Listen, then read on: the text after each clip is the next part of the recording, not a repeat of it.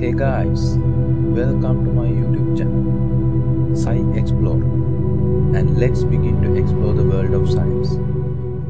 If you will be able to gain some knowledge from this video, please subscribe my channel and click on the bell icon below to keep in touch with new videos. Have you ever seen avatar-like plants? Or have you ever heard about avatar-like plants?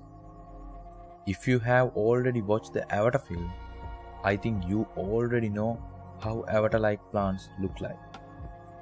So here in this video, I am going to explore the scientific background behind the avatar-like plants. Many organisms have the ability to glow, which is known as the bioluminescence.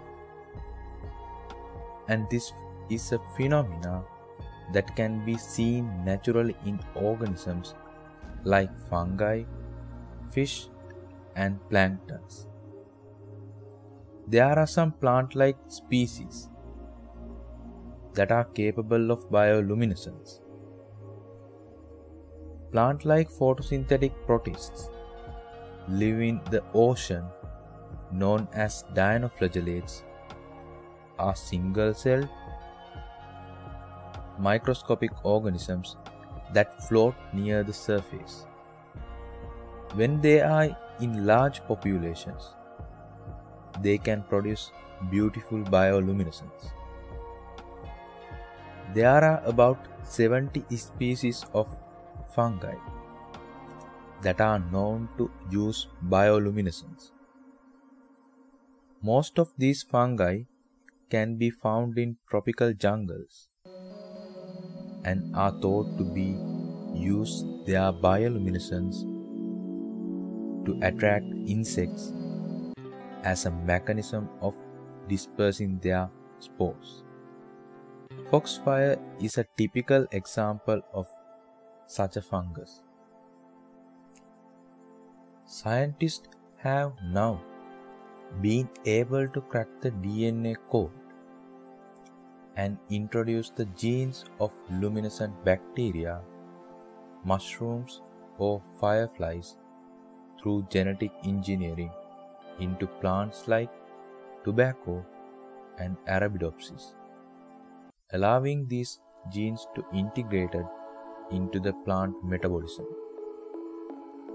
Scientists engineered tobacco plants with a fungal bioluminescence system that converts caffeic acid into luciferin and become photoluminescent, which is visible to the naked eye. Luciferase is an enzyme which is responsible for making fireflies glow, is loaded with nanoparticles, which in turn modifies luciferin to make the plants glow. Luciferin doesn't always need oxygen to get oxidized.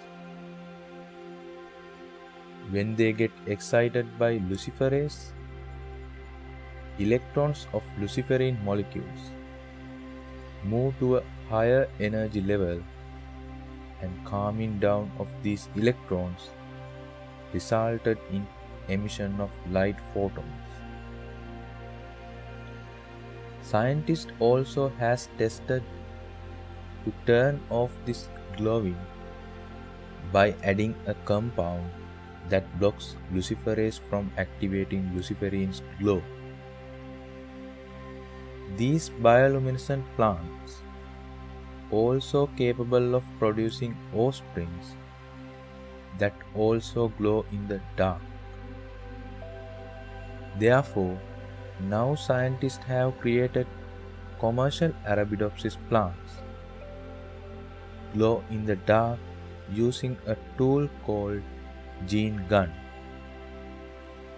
This is to bombard the plant with nanoparticles that travel to specific destinations within plants, ultimately delivering the DNA inside. It will become the world's biggest release of genetically engineered plants which is not a well-bordered concept among some environmentalists. So guys, I am going to end the video for today. I hope you have gained some knowledge on avatar-like plants. If this video make any sense, please like, subscribe and share this video.